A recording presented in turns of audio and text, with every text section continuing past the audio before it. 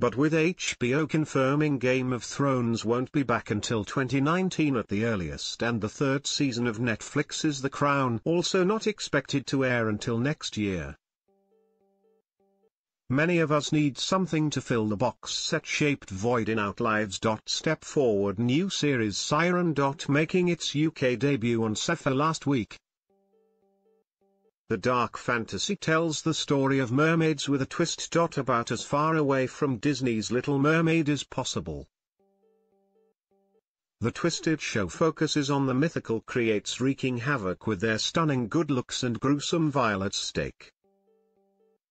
In fact, in the first episode alone main character Elaine Powell, had already made her first attack.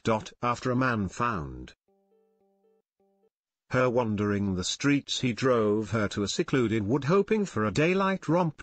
However, his plans quickly went dramatically downhill. After forcing himself on the unsuspecting beauty, the duo could be seen kissing as he straddled her in the passenger seat.